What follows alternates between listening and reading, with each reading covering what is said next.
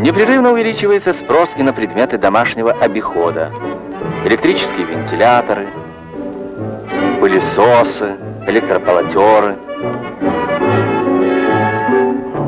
Труд хозяйки облегчает стиральная машина.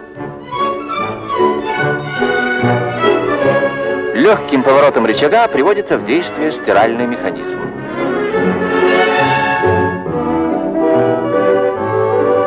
Рычаг повернут в другую сторону, и машина работает на отжим белья.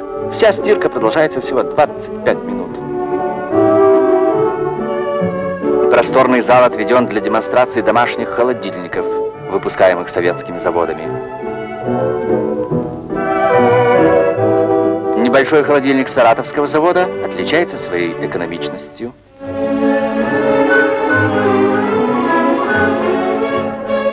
Удобен и холодильник Московского завода «Газоаппарат». Марка завода ЗИС стоит на этом белоснежном вместительном шкафе.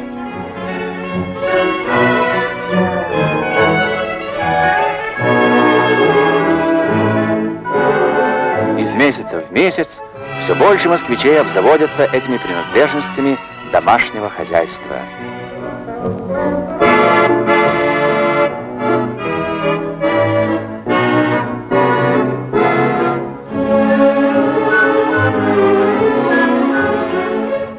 В ГУМе продаются радиоприемники 16 марок. Среди них новейшие многоламповые приемники, портативные аппараты для небольшой квартиры, телевизоры.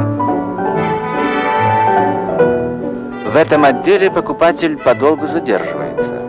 Хороший радиоприемник – дорогая покупка. И все же за день в одном только ГУМе продается больше 400 радиоприемников. Но посмотрите, сколько желающих. Промышленность пока еще не успевает полностью удовлетворить всерастущий спрос на радиоприемники и телевизоры. И неудивительно, что к концу дня полки радиоотдела выглядят вот так.